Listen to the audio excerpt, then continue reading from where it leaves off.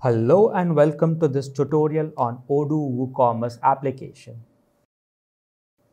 In this video, I'm going to show you how to update the order status from Odoo to WooCommerce.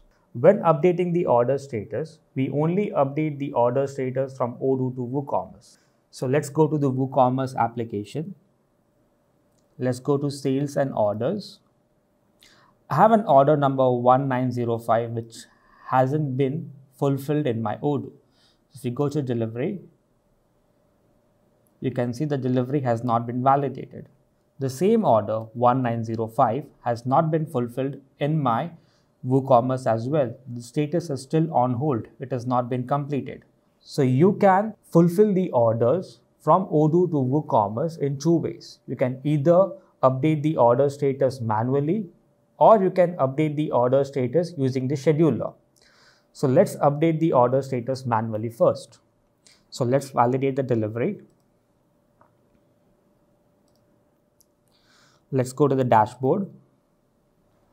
Click on Perform Operation.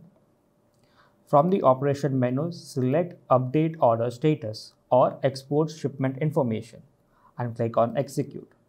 This is going to update the order status from my Odoo to WooCommerce. Once it is done, let's go to the WooCommerce store. Let's refresh the page. As you can see, the order status has been completed. Apart from updating the order status from Odoo to WooCommerce manually, you can also update the order status using the scheduler. To do that, go to the configuration and instance. Select the instance. Go to Configure Schedulers. Over here, you have Update Order Status in WooCommerce. So you can set certain time frame as per your requirement. Let's say I would like to keep it 45 minutes. And let's say I start the execution date as today. And once I save this, from 24th of March, every 45 minutes, I'm going to update the order status from Odoo to WooCommerce.